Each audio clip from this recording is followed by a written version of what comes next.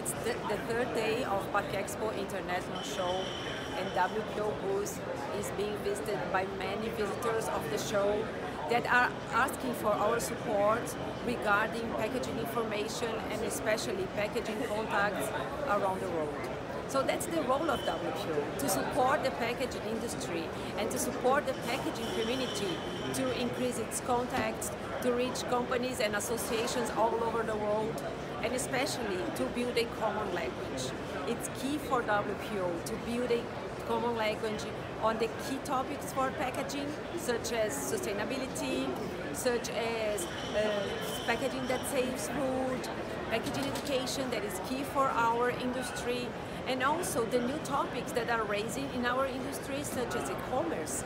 So we are having at Expo some very nice conferences that are raising the key points. And for example, packaging that for e-commerce is a topic that is bringing to our industry new challenges and how we can cope with it, how we can cope and bring more efficiency for the e-commerce system, how we can avoid the excess use of packaging, but at the same time, how we can have good solutions that will avoid any product to get damaged. So just some examples of the topics that are being discussed here at Expo.